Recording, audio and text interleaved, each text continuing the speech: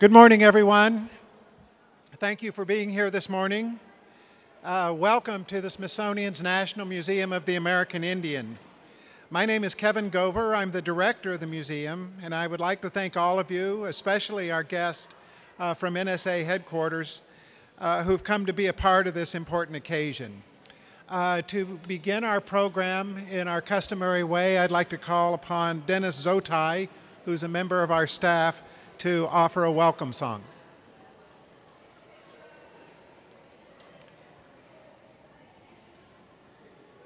And please rise as you are able.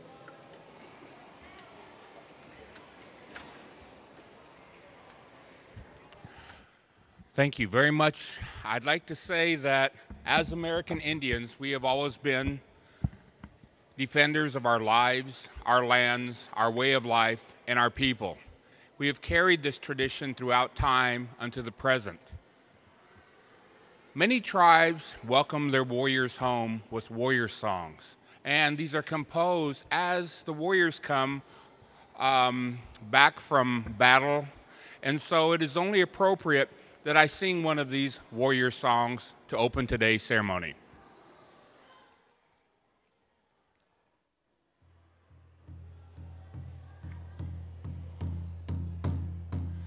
Koi dogu da samite honde ame bete patagu hey ai koi dogu da samite honde ame bete patagu koi dogu da samite honde ame bete patagu Koi togu da beta ongya hi ai ya Hita koi togu da samite honde ame bete patagu Koi togu da samite honde ame bete patagu Koi togu da beta ongya hi ai Koi togu da samite honde ame bete patagu hey ai Koi togu da samite honde ame bete patagu Koi togu da samite honde ame bete patagu Koi togu da beta ongya hey ai Koi togu da samite honde ame bete patagu Koi togu da samite honde ame bete patagu Koi togu da beta ongya hey ai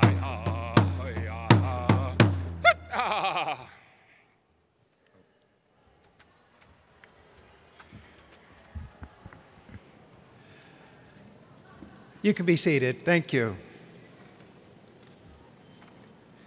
Well, again, welcome to the National Museum of the American Indian. Our museum was established by an act of Congress in 1989, and that makes 2014 the 25th anniversary of the establishment of this museum. Since being authorized by Congress, we opened a museum in New York City 20 years ago this year. We opened a Cultural Resources Center, which is the home of our spectacular collections in Soule, Maryland 15 years ago. And we opened this museum on the National Mall in 2004, almost 10 years ago. So this is our anniversary year, and we're very happy that this event becomes a part of our anniversary celebration. It's now my pleasure to introduce our esteemed guest, Mr. Trumbull Soule.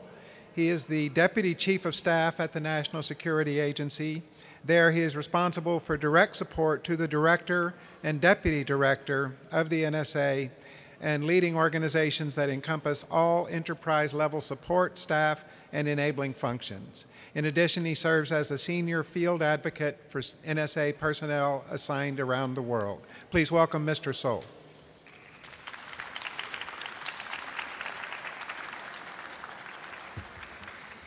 Well, good morning, and thank you for that welcome. And it's really great to be in this wonderful facility. We were remarking just a moment ago how fantastic this atrium is as a location. It's a real honor to be here today as we thank Mr. Gover and the National Museum of the American Indian to host this event. The National Security Agency's Hall of Cryptologic Honor, which is located in our National Cryptologic Museum at Fort Meade, Maryland, was created in 1999 as a way to honor the heroes of cryptology, the men and women who've laid the foundation for the work that we do today at NSA. In November 2013, we were pleased to add the Native American Code Talkers to our Hall of Honor. This was the first time we ever honored a group of individuals rather than an individual alone. This morning, we're privileged to be here to present a plaque honoring those men to the Smithsonian Institution's National Museum of the American Indian. We're thrilled that Mr. Gover has agreed that this is the perfect home for that plaque, honoring all the Native Americans who used their language skills to advance the military missions in World War I and World War II to protect their fellow servicemen. From our earliest days, brave men and women have used cryptology in many forms to keep the nation's secrets safe. And we at the National Security Agency today are well aware that we continue a legacy of silent service to the nation and have the debt that we owe to people like the Native American Code Talkers who went before us.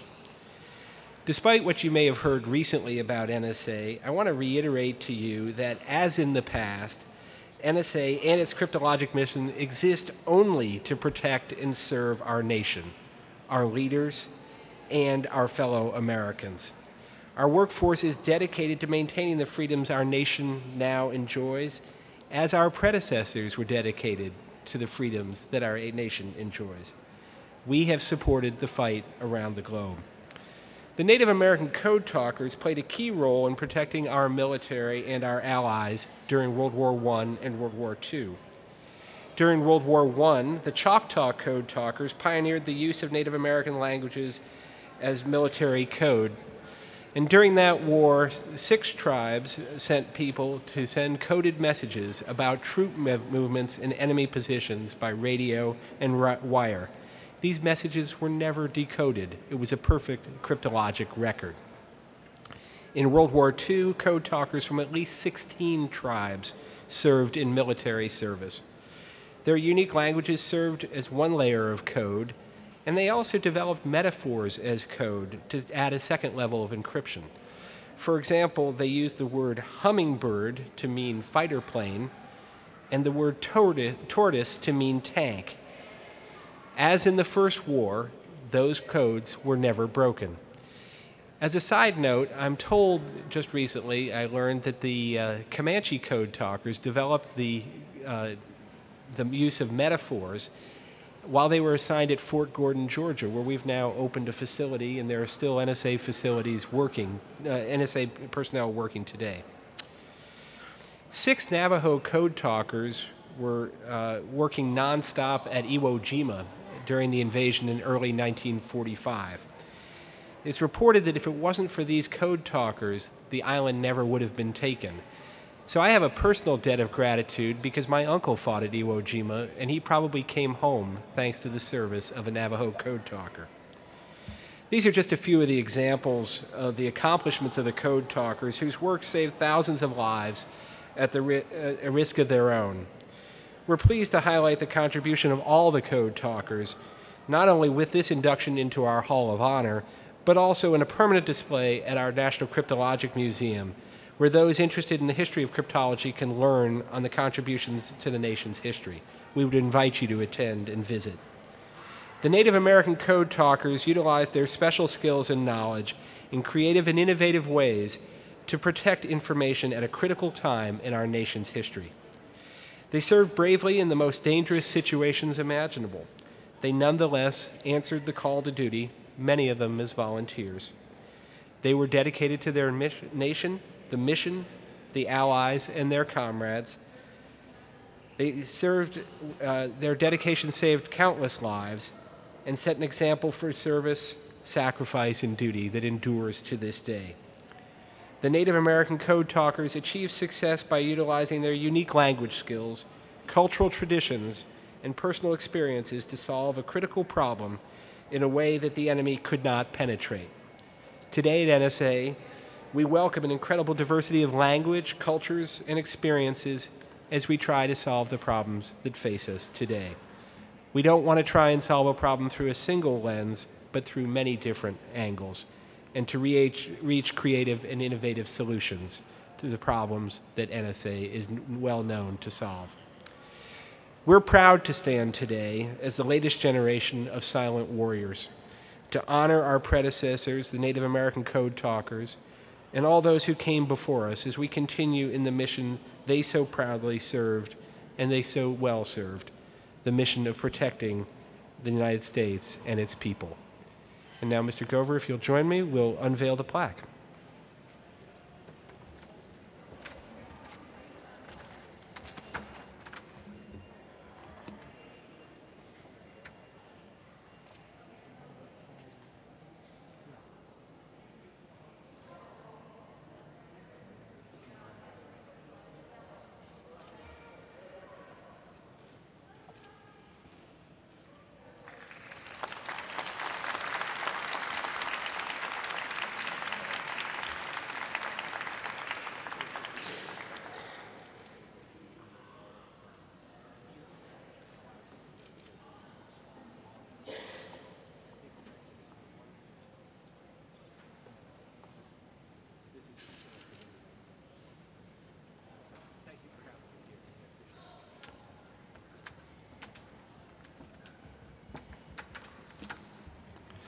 And I think that concludes it. Yeah, I'll say a few words.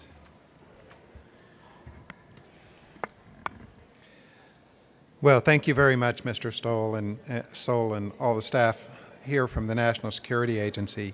I too have a personal story related to the Native code talkers.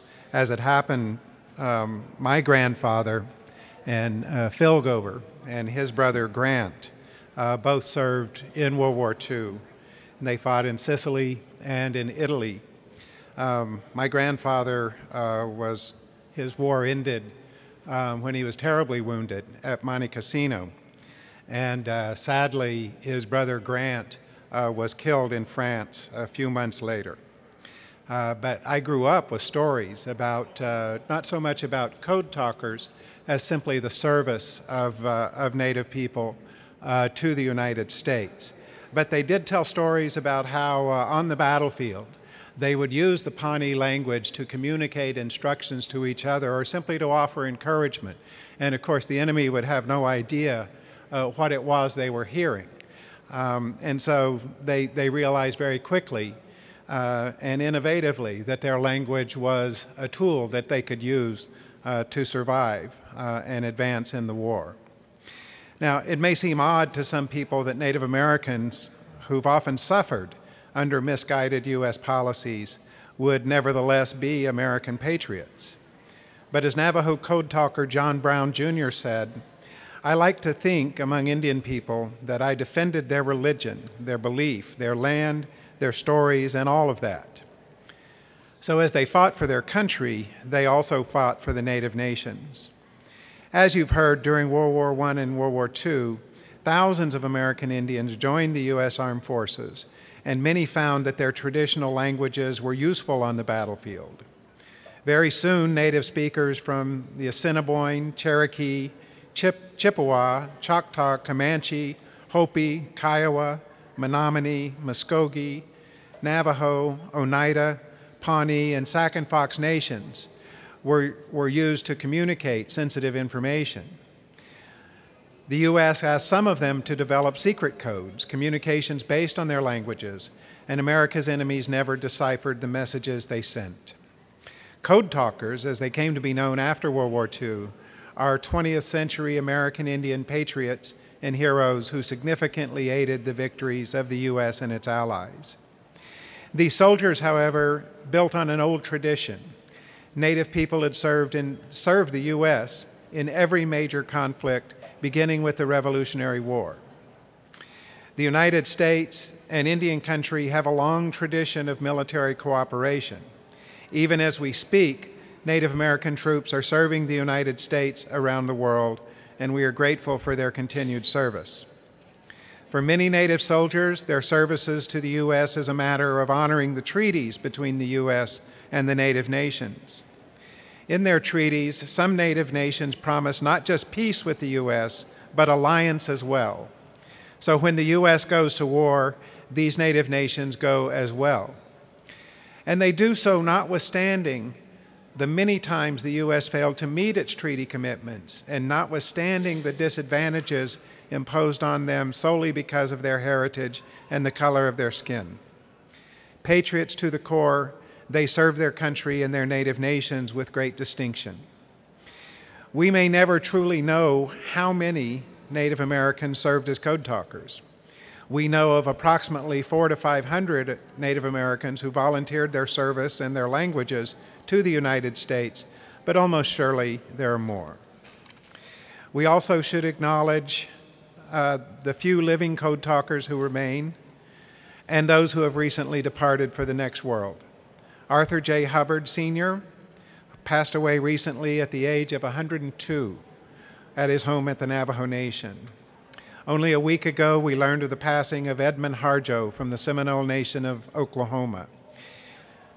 Mr. Harjo was here just this past November to receive the Congressional Medal struck in honor of the Code Talkers.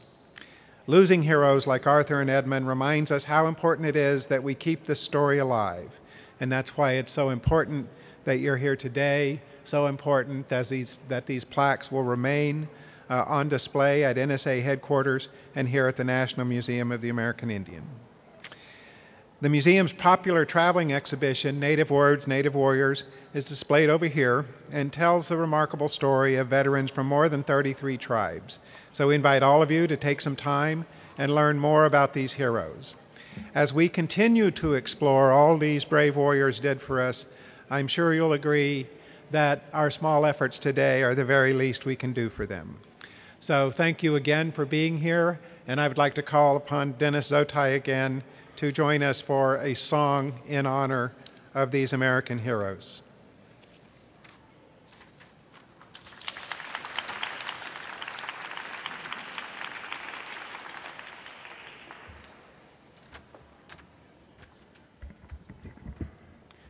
As we continue our warrior tradition, each year new songs are composed to bring back warriors and honor them. At this time, I'd like to share a song that was composed during the World War II era.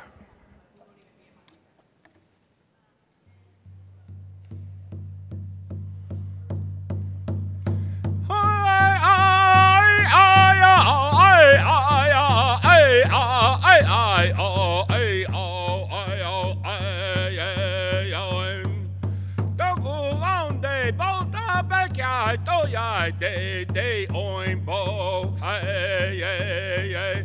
They own bo, hey, oh, hey, oh, hey, hey, oh. Double on they both the backyard, oh, yeah, they own bo, hey, hey, hey. They own bo, hey, oh, hey, oh, hey.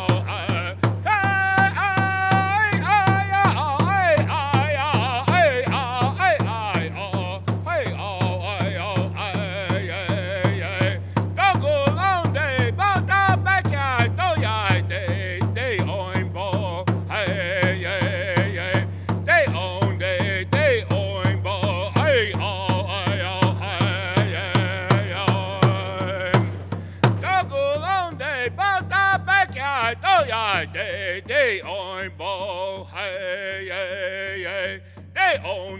They own bo, hey, oh, hey, oh, hey, hey, oh.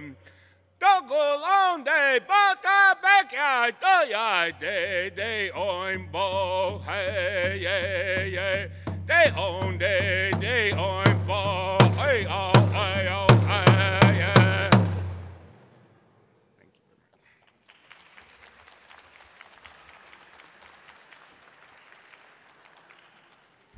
hey. And with that, we invite you to join us for some refreshments provided by our Mitsatom Native Foods Cafe. Thank you for being here.